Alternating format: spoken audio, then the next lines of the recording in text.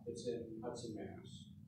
Plug there. But the funny thing is that, you know, even he, who's a guy who's going to be running a bike shop, is worried about his digital presence. He's worried about the internal systems and how they connect. He's worried about the ability to do purchasing and connect with his suppliers. He's worried about how his customers can go online and understand at least his presence, his creative, the experience, all those kinds of things. So all of these things come into play when you think about digital transformation and what it is. So what is it? We call it the digitization of your business. That's everything. I mean, we talked about going from paper to the system, but also you're looking at your customer experience. Because if you just put it online and it's not really a good customer experience and you don't actually have good UI and you don't have good design and you don't have an experience that you can actually deliver upon, it's kind of worthless. It falls apart very quickly.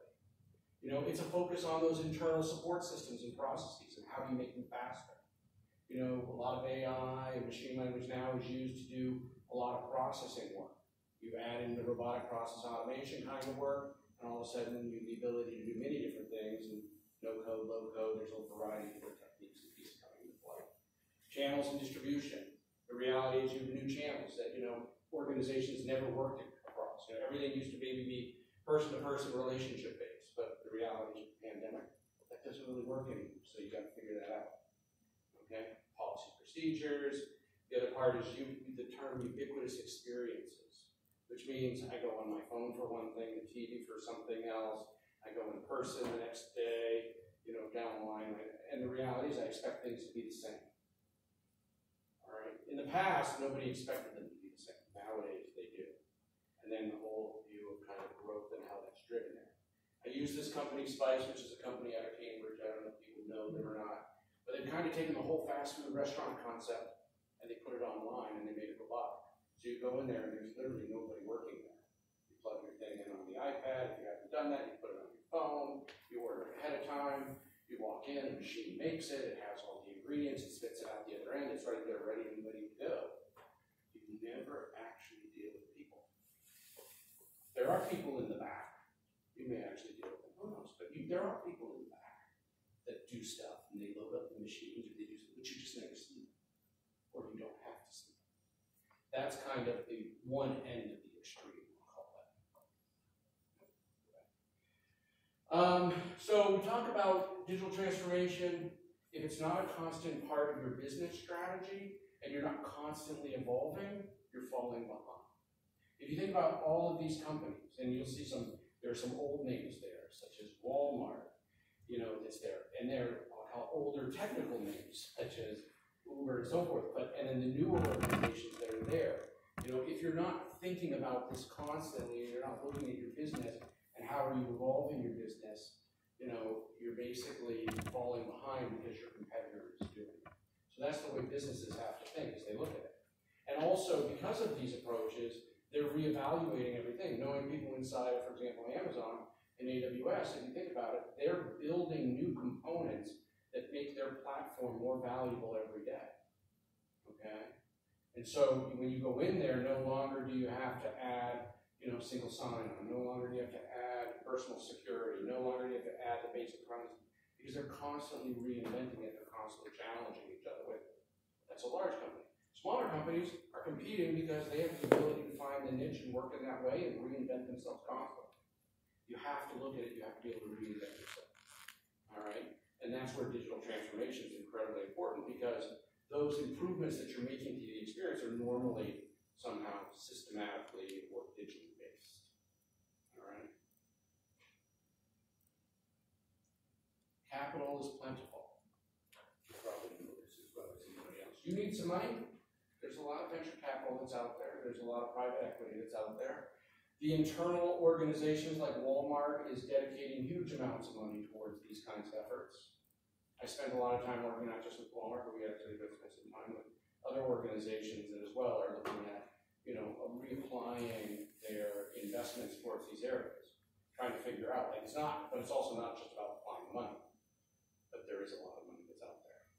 So, fintech, martech, health tech, ed tech, any kind of tech. There's lots of different niches and nuances to this every day, where they're looking at how they disrupt these markets,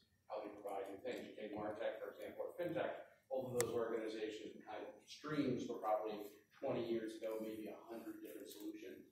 And nowadays there are the thousands of different companies and solutions that are out there. Okay? You look at the new technologies that are coming into play. AI, machine language gets a lot of play. Quantum computing is getting a lot of play, but it's still one of those things where it's kind of figuring out, like, what is it really going to be useful for? And there's always been this question about who's going to have the fastest computer. Nano computing, what's out there, and what can you put into that? Not only just your watch, but now, the pen, whatever, it's all out there. It's how you make it smaller and smaller and smaller and get more power out of it.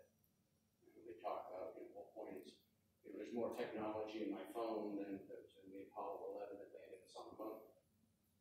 So, RPA, you talked about robotics, you talked about not just the robotics in manufacturing, but there's actually the whole process, robotic process automation, which you can feed all the documents in, does all the optical character recognition, puts it all in the form that it's in. It basically can process the claim and insurance in a matter of seconds. You take the pictures, it has the ability to articulate through vector analysis, kind of like how serious the damage is on the surface. Basically do the same thing an adjuster can do. Maybe not quite nuanced, but it can get there. So, point being is that if you have startups, if you have organizations that are kind of focused on different niches, if your organization is there, the money is there as long as you've got the right focus and component. We talked about data. Data is at the core. Data gets talked about a lot. I think it's probably, we'll talk about it in a minute because I think it's one of the most challenging areas sometimes. You have data that becomes the lifeblood of these systems and working, and you can tell the difference between an organization that's got great integration and an organization that doesn't. Okay? Whether it's the consumer events, the products, you hear lots of concepts and talk about, data lakes, data marts, data warehouses, distributed data, consolidated data. And then the big piece that kind of plays into all of this now, that's playing even more and more, is privacy. Not just privacy here in the US, but if you go external, how do you handle PII, how do you handle some of the nuanced components that are there. There's a lot of talk about, how you manage a system where the data actually exists in another country on a server there, but is used in another place. Okay? So the question is, where are you technically doing the work when you're, remote logging into a system that theoretically working in the country, but the reality is the person is 3,000, 4,000 miles away. They're not easy things to solve right now, but they're just nuances of a very, I'll call it, kind of larger issue that's becoming more and more aware. You see the government, kind of trying to get involved. There are whole industries out there too. If they start to lock down on behavioral information and things like that from an individual. Here in the US, we're an opt-in, not an opt-out. Go to Europe, they're all locked out. So, meaning that you have to opt into the program to exclude your data, versus in Europe, you start there and you've got to opt out to get your data included into the company. The landscape is complex. It's an understatement. Meaning, there are lots of different avenues you can look at digital transformation from. There's this first one that I would like to talk about, which is experiences versus platforms versus stacks. I have these conversations all the time depending on who you talk to. If I talk to the marketing department, they're talking about the experience they want to have for their customer, their investor, their advisor, their supplier, whoever it may be. But they think, it's all about how do we lead with that. You talk to the technology organizations, they're talking about the tech stack. You talk about full stack development, which stacks make the most sense, how do you put the pieces together, what does that look like? Are you building what I call a monolith, or are you building a component-based structure? We go, talk about Tableau and the ability to do great Tableau work, it's part of the whole Salesforce suite now. But people sometimes think that, it just integrates in really well. It's still kind of operates as its own kind of piece. So you have these kind of different decisions and different kind of items that every company looks at differently and what they're going to do and the way they're going to do it. Talk about build, buy, rent, or subscribe. The whole subscribe model, the ability to classify it as an operating expense versus capital expense. You get into the financial component of it.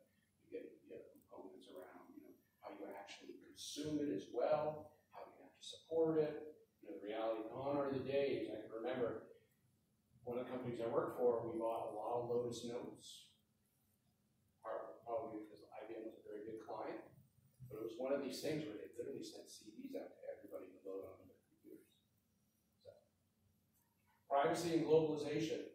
The world as we know it changes every day, and the reality is I have a company that's here, but the reality is I'm engaging with customers all over the world because as long as they've got an internet connection, they can get to me.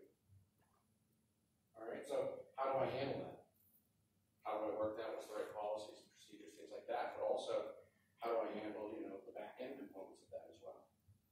So external, internal kind of integrations, what makes sense. You have whole like tech and kind of platform ecosystems that exist today where, you know, I'm building one kind of streaming set of components, a partner company's building something else, we have an ability to link things together, make them work in a real seamless way. So it's, you know, how open do I make my system? Do I want to keep it closed? You know, there's all these different dynamics that are out there in terms of the way I operate. The same thing exists in terms of my talent and my human capital that's out there, and what do I do with it? Okay, I can have some people here, some people in India, some people in China, some people in Argentina, some people in Belarus, some people in Hungary, all over. And I can interconnect them in very different ways. So success is incremental. I think sometimes, and this has been around for a long time, I'll tell you, many of these items are not things that are necessarily all of a sudden changed overnight. But the reality is, you know, stay focused on the goals. To be successful in digital transformation, what are the real goals? Small steps make great progress. You know, the reality is I've been involved in a lot of different initiatives on big grand scales. And it's usually pretty easy to kind of pinpoint kind of what's going wrong or what has the higher degree of risk to fail based on how much of the ocean you're trying to pull out. Okay? So how do you keep those goals focused and directed towards those areas that will have impact and build upon each other? How do you invest in change? You know, change of the organization, change of your talent, change of technology, process, procedure, policy potentially, collaborations, partnerships, all of those kinds of things. All right. Controls are key as well, from the standpoint of having the ability to manage the process. Probably everybody hears about Agile, and you know, I'm an Agile project manager, I have the ability to work there, or maybe I'm a traditional waterfall, or Agile they call it, which is horrible as well. But I mean, all of these are very different flavors, you know, as well as team-based development and things like that. But their approach is, the question is, how do you select what you're going to do, create transparency, prioritization, and manage controls that are necessary so this change occurs, because it will occur. Because the reality is, in 3 months from now, I can guarantee that there's something out there that will impact your business. You know, whether it's pandemic getting a little worse, whether it's getting better, whether it's, you know, the standpoint of new policies and procedures around, you know, big tech, privacy, cross-border sharing, things like that. And then the last thing I'll leave you with is optimization is continuous. We got on a plane. There are a lot of planes still in the sky. So, FlightAware for those who are travelers. And I just say, you know, it's constantly going on. You know, information flow is instant. The reality today is that in the world that we live in, something happens in one part of the world, you learn about it. Used to be, you might learn about it 2 to 3 weeks later. You literally learn about it in 3 minutes, 4 minutes, 5 minutes. Consumer behavior shifts rapidly. I think a lot of consumers like to game the system. So as the system changes, they like to figure out how they regame it to get whatever they need. Those people that are travelers or hotel stayers, I mean, you learn how to work the point system, for example. I know that I'm going to get more points here versus there. You get all those kinds of things. But the reality is consumer behaviors shift constantly, rapidly, to create new things, which requires then an update and change to the experience. Like, for example, one-click shopping. You know, it's great that you go 2 things, but, you know, everybody now wants to be able to point it. Now I want to integrate it into TikTok, Instagram, all of that line. I want to actually make those a more reliable commerce environment for what we do.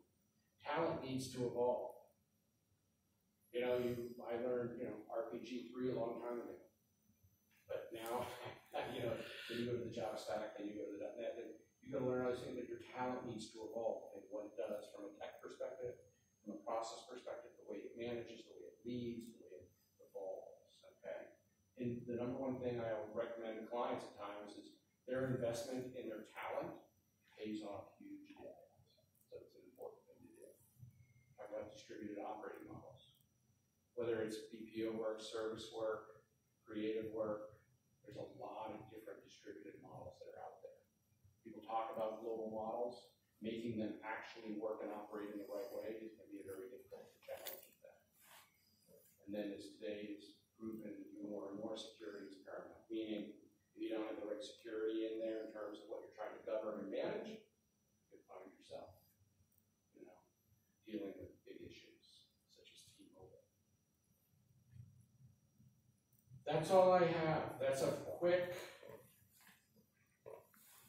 25-minute or so, 20-minute kind of roundabout overview of digital transformation, trends, insights, things like that. If you have specific questions, I'm happy to take them.